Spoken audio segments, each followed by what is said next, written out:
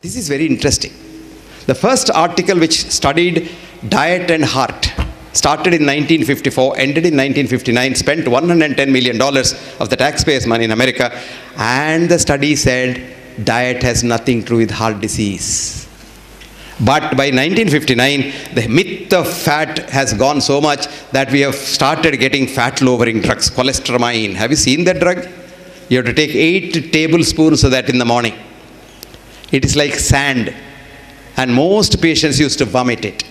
And that was the beginning of the cholesterol too, the statin today. 25 rupees a tablet you give, take it, it kills you. 10% of people who start statin, their blood sugar starts going up.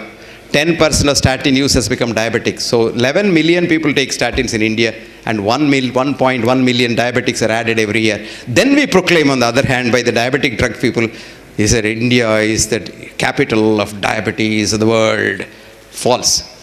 The truth is, India is the best country to have diabetes because Americans are following Indian rice diet for diabetes. South Indian rice diet. Idlis in the morning, brown rice in the afternoon, and brown rice in the evening, and a little fruits here and there 6 times a day, 8:30, 10:30, 12:30, 3:30, 6:30, 9:30. Small feeds. And don't ever see wheat, because wheat contains gluten. Gluten goes directly to the pancreas and maintains your diabetes. If you're a diabetic, wheat maintains your diabetes. Good to know, because we want diabetes to be maintained. This is called disease mongering. If everybody is not mad, what will this doctor do? He'll have to close his shop. See, this is called taking medicine to the marketplace. What did Hippocrates say?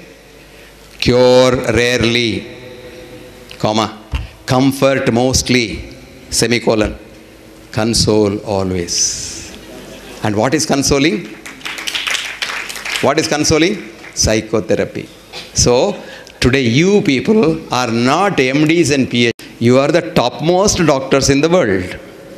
Because you are doing exactly what Socrates said. Not Socrates, our friend, our father, Hippocrates said. But we are all hypocrites. He was Hippocrates. And we took an oath in his name and immediately became hypocrites. Today, medicine is the biggest industry in the world.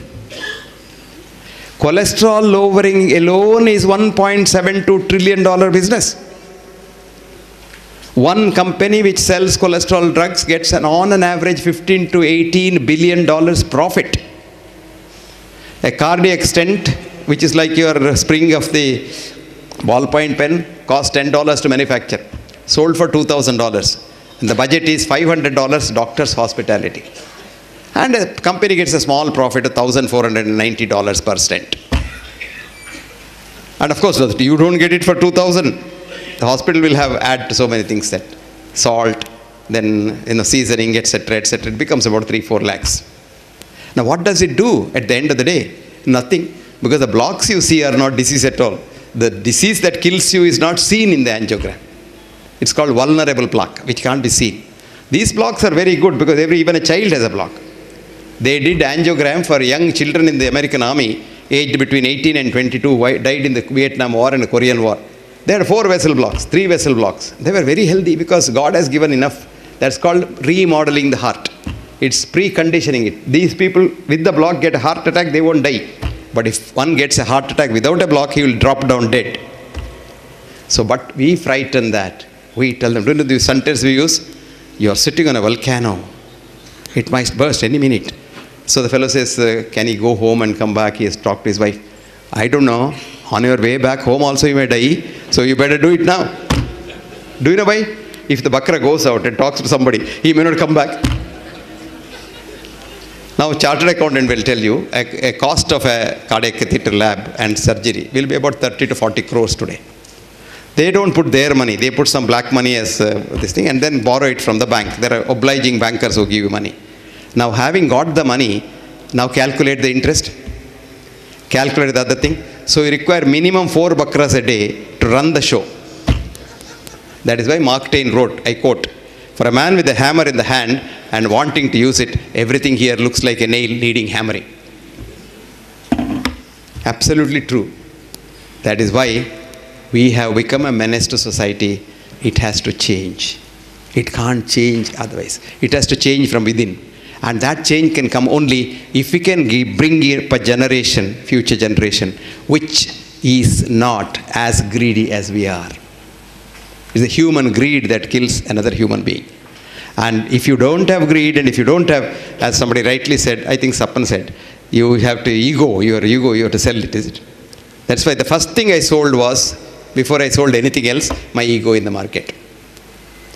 So people say, oh, we must come to take you. I said, why do you come to take me? Do I get any special thing? And they say, we'll get the car. I said, look, you bring a car from 100 miles to pick me up. Then you take me to your place. Then you have to drop me back. That means 4 trips a day. Sir, that's our own car. Car is yours, but where is the oil from? You have to pay for it, no? Now what do I get if you come or if you don't come? I will take a taxi from here. My taxi company fellow is there. I'll come to your place, pay his taxi fare, and then I'll come back. So it saves at least 2 trips. They don't understand. People don't like it, sir. Chief guest, we have to bring him and all. I said, my driver brings me better than you. You know, I know him because I've been using that car for donkey's years and he is very safe. I can even sleep in that car. You don't bring a big car with a driver who is not known. I can't, every minute I have to be awake. People don't understand that. Because people want to be big, you know. People call me, you know, our naughty girl, Poonam was calling me a VIP. I said, I am not a VIP, I am a VVIP, very, very insignificant person.